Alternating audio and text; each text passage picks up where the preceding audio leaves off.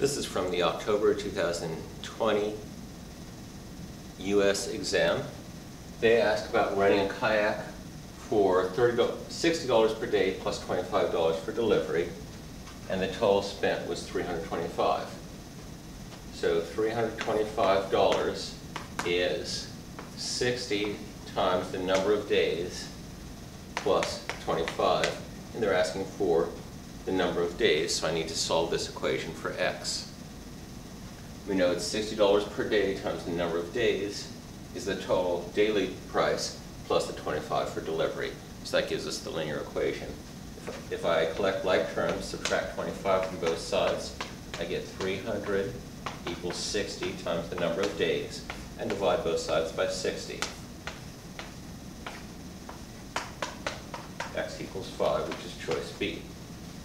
Alternatively, I could plug in answer choices and say 3 days at $60 a day is $180, plus 25 for delivery is $205, which is not correct.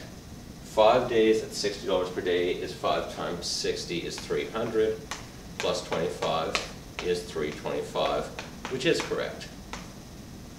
If I try 7 times $60 per day is $420, which is already too much. Add in 25 for delivery and it's $445, which is more than Tobias paid, so that's wrong. And if 7 was too much, then 11 is certainly too much. When you have a word problem, you'll often want to write a linear equation and then solve that equation by collecting like terms, as you learned in your algebra classes. Come back soon for my next video. With math, there's always more.